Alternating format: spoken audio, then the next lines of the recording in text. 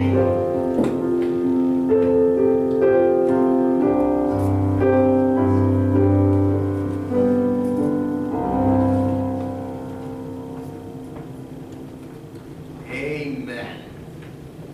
Well, I want to start this morning by thanking Peter for preaching the word last week.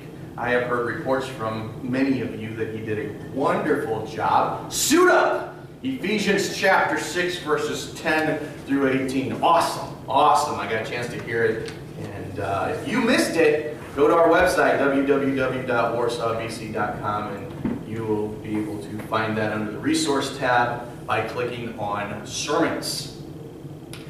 We are concluding very soon here, not today, but soon, our study of our series called The Way of Wisdom, Understanding God's Will. But let's take a moment and review what we've learned thus far, because we've learned some important life-changing truths from Scripture on this matter of understanding God's will that, quite frankly, are paradoxical to our own way of thinking. So far, we've learned that the question is, what is God's will according to Scripture? Not, what is God's will for my life? And when we see that, then we can define each and every decision through Scripture instead of wondering, do I take a right turn here or a left turn? Do I go through the drive-thru or do I get out and go in? Because otherwise, we may be all over the place. Secondly, we learn that God's will is that you are saved. Then we looked at God's will is that you are sanctified. God's will is that you are spirit-filled. God's will is that you be submissive. And today, we're going to come to a hard one. We thought submissive was hard. This one's tougher. Today, we're going to see that God's will is that you suffer. Our text is 1 Peter chapter 4, verses 12 through 19. 1 Peter chapter 4, verses 12 through 19. At the Nicene Council, an important church meeting in the 4th century A.D., of the 318 delegates that attended, fewer than 12 of them had never lost an eye or a hand or limp on a leg that was lamed because they had been tortured for their Christian faith. Imagine that, over 318 delegates, no eye or hand, possibly leg amputated, but definitely limping, because they suffered for the cause of Christ. You know, when we think about suffering, many of us would go to things that either we don't like. I had to suffer through, broccoli bites or something like that. Or we go to maybe something that we feel has hurt us. It could be physical, it could be emotional, it could be mental, or even spiritual pain. And what we're talking about, when Melissa and I were talking about where God was calling us to minister, I came across a church plant that needed a pastor. It was not a full-time position, but I showed it to my wife, and she encouraged me to go ahead and send a resume to them. You see, we both grew up in the tundra of South Bend, Indiana, a few feet from Michigan.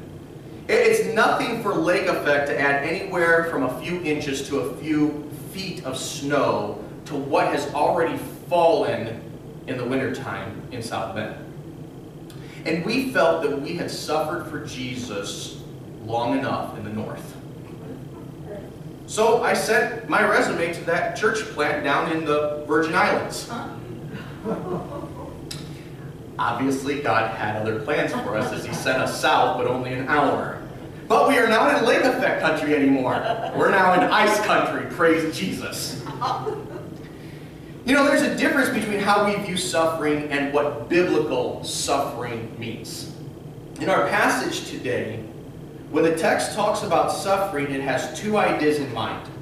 The first is in verse 12, and it says that we're to suffer, but another way of putting it is we're to be refined by fire. Like gold and silver, we pass through trials in order to be purified in our spiritual lives. That's what it's talking about there. The other use in the passage is the idea that is used when it's talking about enduring or bearing what can be very painful.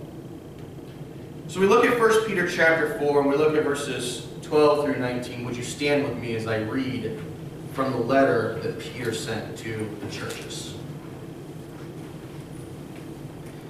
Beloved, do not be surprised at the fiery ordeal among you, which comes upon you for your testing, as though some strange thing were happening to you. But to the degree that you share the sufferings of Christ, keep on rejoicing, so that also at the revelation of his glory, you may rejoice with exultation. If you are reviled for the name of Christ, you are blessed, because the Spirit of glory and of God rests on you. Make sure that none of you suffers as a murderer, or thief, or evildoer, or a troublesome meddler.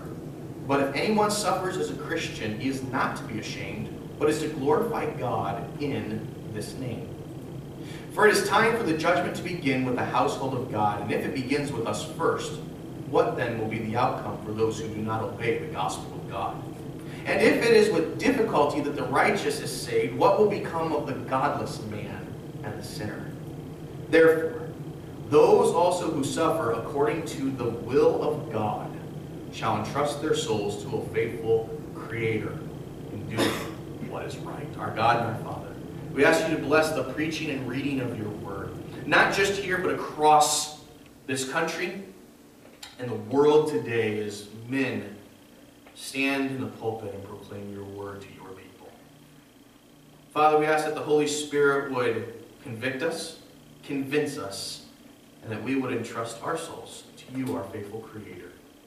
And now, Father, may the words of my mouth and the meditation of my heart be pleasing and acceptable in your sight, my God, my strength, my Redeemer.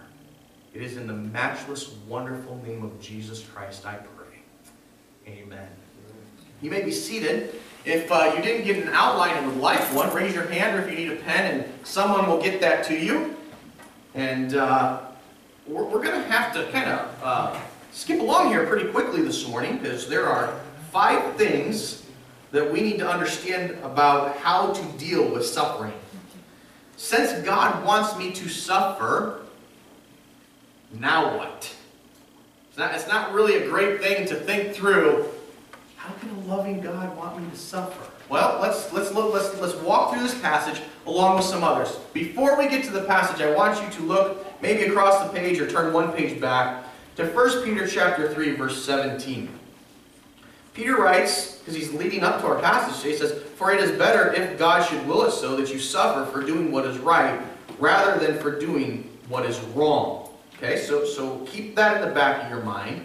Go back to chapter 2 and look at, starting in verse 20, halfway through, it says, "But if when you do what is right and suffer for it, you patiently endure it, this finds favor with God.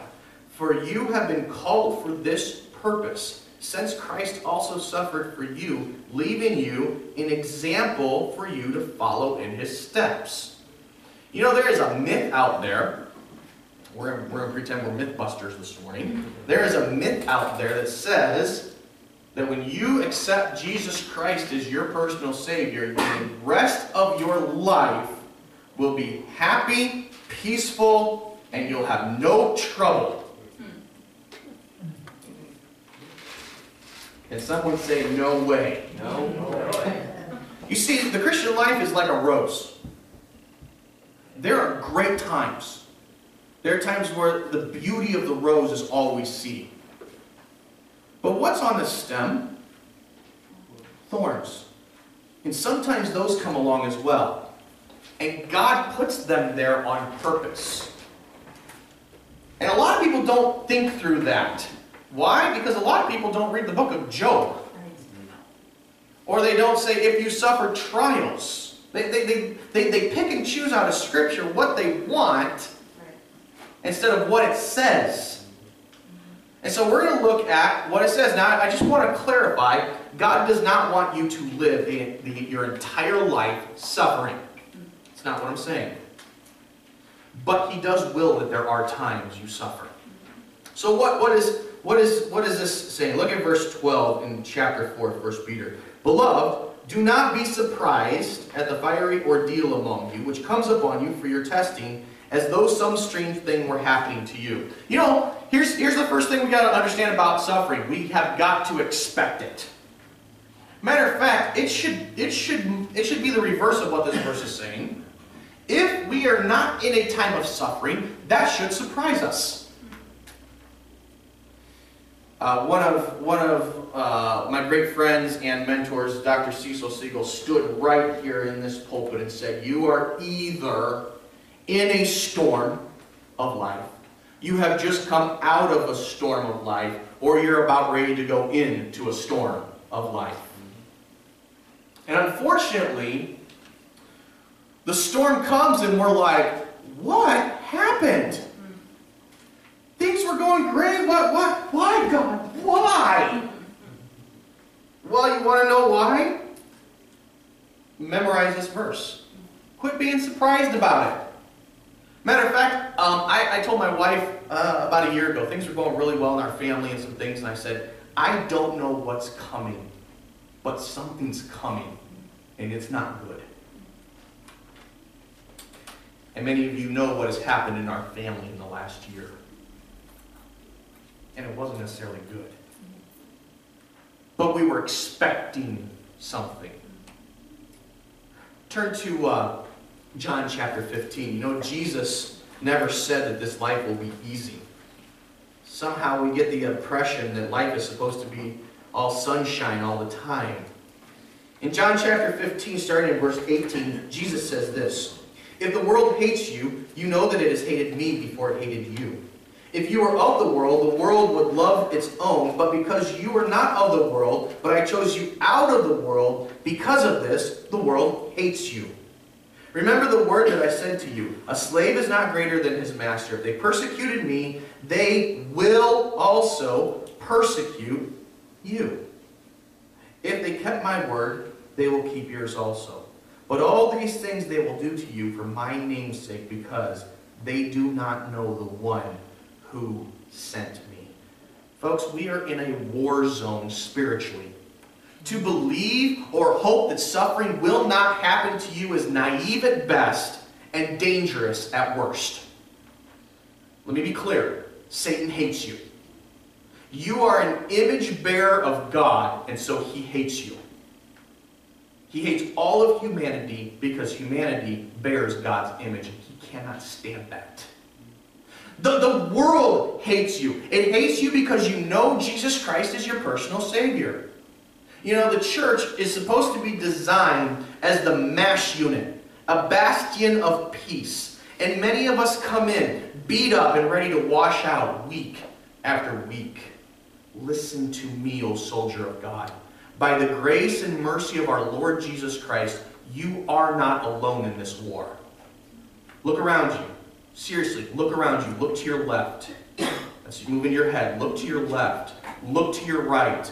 Look forward. Look backward. You see these other people in here? They are also soldiers of the living God. And they need you to encourage them, just as you need them to encourage you.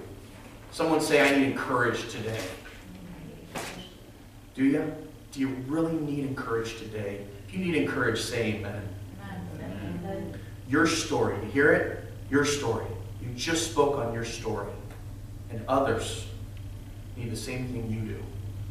Your story, the light story of God working in your sufferings, has been given to you to use for encouraging others to the glory of Jesus Christ. Turn with me to 2 Corinthians chapter 1. The Bible is very, very clear on this, and it is something that the church neglects to its own peril. 2 Corinthians chapter 1, starting in verse 3. Blessed be the God and Father of our Lord Jesus Christ, the Father of mercies and the God of all comfort, who comforts us in all our affliction. There's no period there. Who comforts us in all our affliction, so that we will be able to comfort those who are in any affliction with the comfort with which we ourselves are comforted by God. For just as the sufferings of Christ are ours in abundance, so also our comfort is abundant through Christ. But if we are afflicted, it is for your comfort and salvation. Or if we are comforted, it is for your comfort, which is effective in the patient enduring of the same sufferings which we also suffer. And our hope for you is firmly grounded, knowing that as you are sharers of our sufferings, so also you are sharers of our comfort.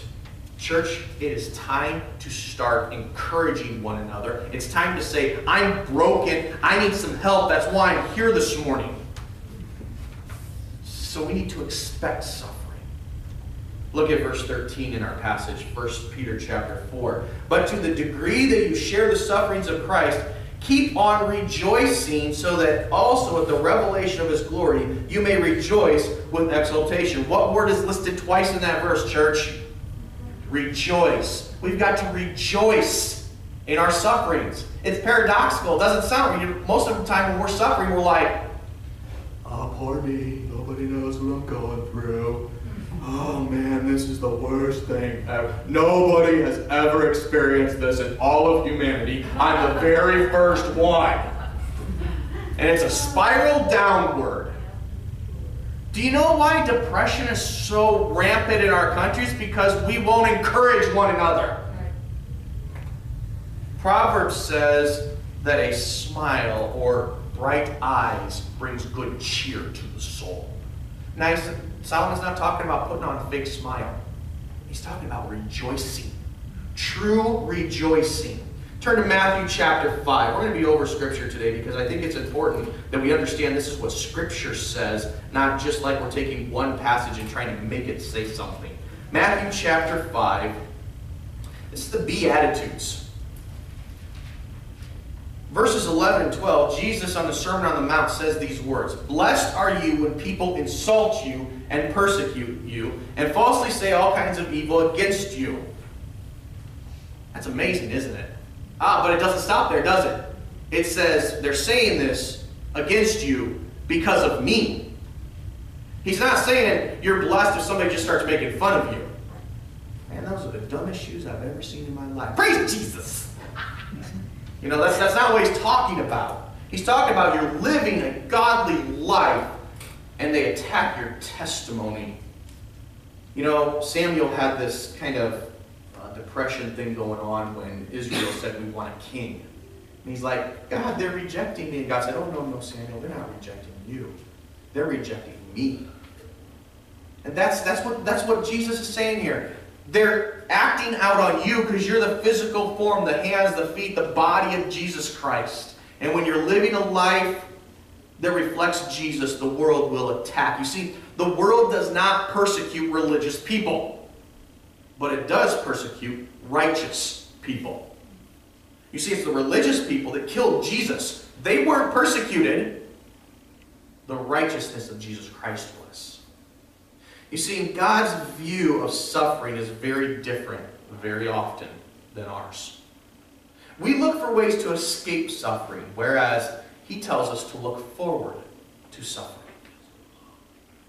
Say, man, Pastor, this stinks. Yes, it does. But we're not done yet. There's more to it. You see, when we actually get a biblical view of suffering in our heart and in our soul, and we're expecting it, and we're rejoicing in it, then at that point you will be better prepared to be blessed by it. Look at verse 14. If you are reviled for the name of Christ, you are blessed, because the Spirit of glory and of God rests upon you. But make sure that none of you suffers as a murderer, or a thief, or an evildoer, or a troublesome meddler. You see, God's Word tells us that with a right biblical view of suffering, we can be blessed in the suffering. Times of suffering are times of opportunity to let love and peace and joy that comes only from Jesus fill us. And when that happens, opportunities for a loving witness open as the lost around us wonder at how we can live in perfect peace in the midst of the trials and tribulations we go through. You know, I've never met a child of God who said, Pastor, man, my faith has grown the most when I'm in a good, comfortable, peaceful place in my life. It doesn't happen. It's not the way it happens. On the contrary, many state how much they have grown in both their own faith and in closeness to Jesus through trials and sufferings. This this has been on my mind for some years now, and I've talked with many of you about this, and I keep wondering why in my own life, and in the life of those that I know, which means every human being I've ever met, why we have to get to the point where we are pressed down by trials and tribulations to the point of our knees, when that's the point when it started we should have been at. We have to get all the way through to the crisis moment, and at that point we go, God help, instead of expecting it, rejoicing, and going, they're suffering, Jesus, here I am, do what you will. Instead, we go the opposite direction, and we cry out, why, God, why? And let me be clear, there's nothing wrong with the question, unless you camp there. If you camp at why, you'll never get blessed in that particular suffering or trial. God wants us to move past why to, I may not ever understand why, Father, and I'm okay with that. But God doesn't always leave us without a why. Look at Psalm 119:71. Psalm 119:71. The sweet psalmist of Israel writes these words, "It is good for me that I was afflicted." Say, what? How many of us would just wake up? How many of you woke up this morning and was like, dear Lord, please afflict me today.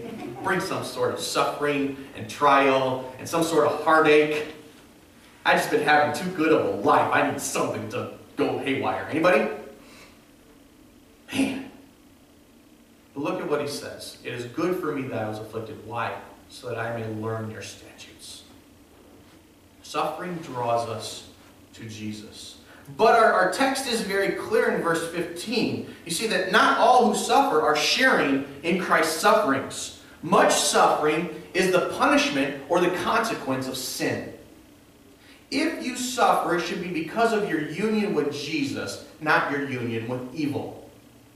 See, look at this. Make sure that none of you suffers as a murderer. Well, you know, I haven't murdered anybody recently. Oh, yeah? In Matthew, Jesus says, if you hate someone, God sees that the same as he sees murder. Huh. Make sure that none of you suffers as a thief. I haven't stolen anything. Really? Not the pencil at work or the paperclip. Well, that's just small. They won't miss it. Doesn't matter whether they'll miss it. It's about your integrity. Make sure that none of you suffers as an evildoer. Make sure sin is clear in your life. Or as a troublesome meddler.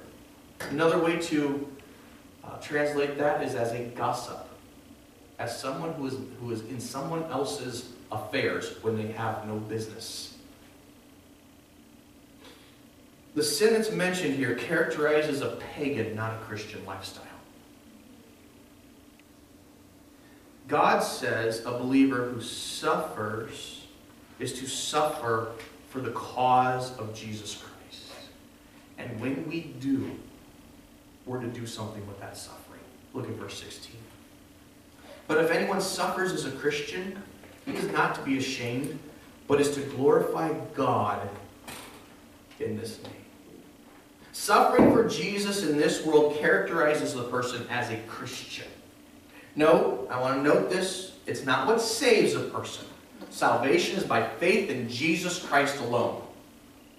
Putting all of your trust in his shed blood on the cross and his resurrection from the grave. But here's the deal, church. How many of us, and please don't, but how many of us can testify to shrinking back when somebody points out that you're a Christian? How many of us can testify to, I don't want to stir the pot. I don't want to make waves. How many of us have hidden our Christianity at a point where we knew we sinned? And so did everybody else. Peter writes and says, if you suffer as a Christian, don't be ashamed. I've told the story many times Some of you have heard it about the time when we were up in the Adirondack Mountains and I was woken up at 2 o'clock in the morning and got a chance to go outside and ask those precious people to keep it down, who were drunk and high and happened to be a whole group of Jewish people. Not Orthodox, obviously, but Jewish people. And in the process of conversing with them for 2 hours, one of them stepped up and said, "You're a Jesus freak, aren't you?" Yes, I am. I have no qualms about that. I'm concerned when people come to me and say, "Pastor, I can't share Jesus at work or at school or whatever," because, and then just fill in the blank. It could be I'm scared, I could get fired, which really means the same thing, I'm scared. If anyone suffers as a Christian, he is not to be ashamed, but is to glorify God in this name. I want you to imagine what your workplace, what your community, what the city, what the country would look like if Christians stood up and said, "We believe in Jesus. We are people of the book, we are going to be in the book, and we're going to live by the book. And I'm not going to be ashamed about it." Peter is simply saying, live in such a way so that if you suffer, you're only suffering because of your devotion to Jesus and not because of your own mistakes. You know, it's an honor and privilege to suffer with Christ and be treated by the world in the same way that it treated Jesus. Paul tells us in Philippians that the fellowship of his sufferings is a gift from God to us. You know, not every believer grows up and is mature to the point where God can trust him with this kind of experience.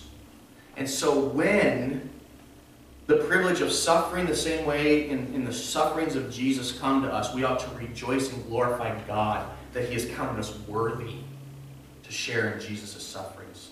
Because Jesus is with us in the time of suffering. You know, he was with those 3 Hebrew boys in the fiery furnace. He was with Joseph in that prison. He was with Daniel in the den of lions. He was with Peter in prison. He was with Paul in the midst of his trials. And he was with John on that island called Patmos. And he's with you right now.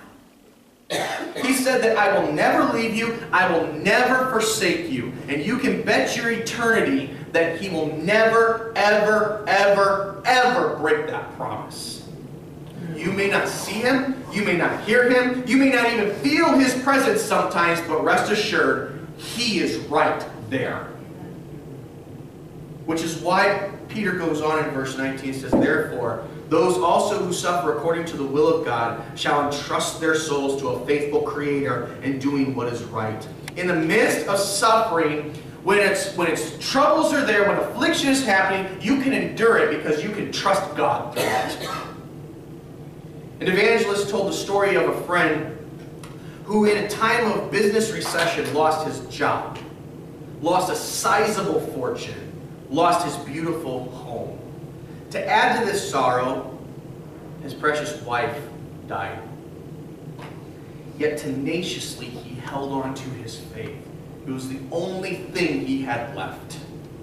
One day when he was out walking in search of employment, he stopped to watch some men who were doing stonework at a large church. One of them was chiseling a triangular piece of rock. And he said, where are you going to put that?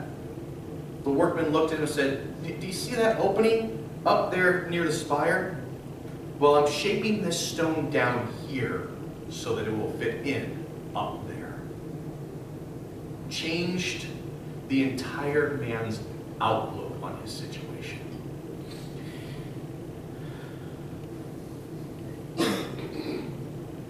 Is God testing you? Are you walking through a trial? Are you suffering? He's shaping you down here to fit up there. Verse 19 says that those who are going to suffer according to the will of God, let them entrust their souls to a faithful Creator. Maybe your version says commit. It is the exact same word used by Jesus on the cross when he said, Father, into your hands I commit, I entrust my spirit. If Jesus could place his spirit in the hands of his Father, with full, complete trust and assurance that he is on the throne and this did not take him by surprise, so can we, and even much more so. You see, God uses your trials, he uses your persecutions, he uses your sufferings and the hardships to chisel you and shape you down here. So when we get to glory, we are perfected into the image of what the church, the bride of Christ, is supposed to look like. Many times we have the why question for God. And the world would tell you that for trust and belief, that why question must be answered. Scripture says this: because the foolishness of God is wiser than men. Amen? And the weakness of God is stronger than men. Amen? Amen? God then has chosen the foolish things of the world to shame the wise. And God has chosen the weak things of the world to shame the things which are strong. It is in the unknown moment, the moment of unanswered questions, where your faith will either grow or falter.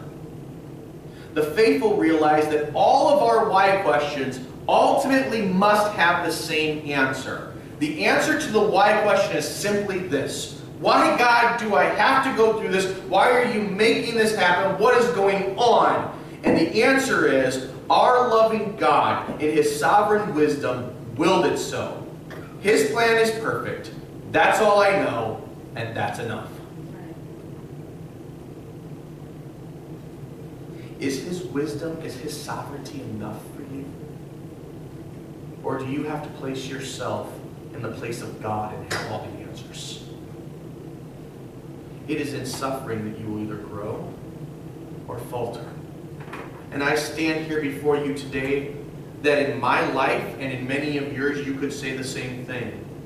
Both have happened. I've grown in suffering. I have faltered in suffering. But it's not about the past. It's about what are you going to do right now, right here, to make a decision going forward. As we come in just a moment to our invitation, I want to simply ask you this question. In times of suffering, are you going to grow or are you going to falter? You may not know what to do with that question. I believe that the only godly response to that question is a response of humility and faith. But it starts with a relationship with Jesus Christ as your personal Savior. I can guarantee you that if you do not know Jesus Christ as your personal Savior, the sufferings that you will face in this life will be far worse going at them alone. It is very simple to know Jesus Christ as your Savior. The Bible is very clear on how that is done. It says if you admit that Jesus is Lord, that he is boss, with your mouth, and you believe in your heart that God has raised him from the dead, the promise is you will be rescued. You will be rescued from your sin. You will be rescued from yourself. And you will enter into the glorious family of God. All it takes is belief and trust. You're saying, how do I do that? You just talk to God like you do anybody else. The Bible says, say out loud, I believe that Jesus is Lord. I believe that he has been risen from the dead. Do you know Jesus is your personal Savior? If you do, are you growing? Have your words and your attitude and your thoughts reflected Jesus and Jesus alone in the past week? Can we all say no? There have been times in every single one of our lives that that was not true this week, right? Maybe you're in the middle of a storm. Maybe you're in the middle of suffering, and you just simply need someone to encourage you. Many of you said, yes, I do. I need someone to encourage me. As we sing here in a moment, I'm going to ask those to come forward that would like to know Jesus Christ as their personal Savior, that need to spend some time repenting of their sins, or that simply need someone to encourage them. And my challenge to you, those of you who are mature in Christ, when you see someone come forward, you don't know what's going on down here with them. But you should be coming down and putting your arm around them. It is a lonely place to kneel at the front. And those of you who have been here and have been encouraged, know the joy and the strength that comes when someone puts their arm around you. They don't have to say anything. You may ask them to pray. You may ask them a question. You may not say anything. Maybe you just need somebody to be there. That's encouraging too. As God moves you, by coming this morning, you are simply saying these words. If you don't want to say anything to anybody, this is what you are saying by your movement. I desire to live, even and especially in times of suffering, a life fully committed to Jesus. You come as I pray. Our God and our Father. Suffering is not an easy topic, and yet it is the main topic of Scripture, because at Calvary, the sufferings of Jesus brought our salvation. And so, Father, we need encouraged today. We need lifted up. We need your arms of comfort around us, and some of us need someone else to give us comfort as well. Let us, as a church and as individuals, be sensitive to the movement of the Holy Spirit, while at the same time extend the arms, the hands, and the feet of Jesus to those around us. It's in the awesome name of Jesus Christ I pray. Stand with me as we sing. And as God moves you, you come.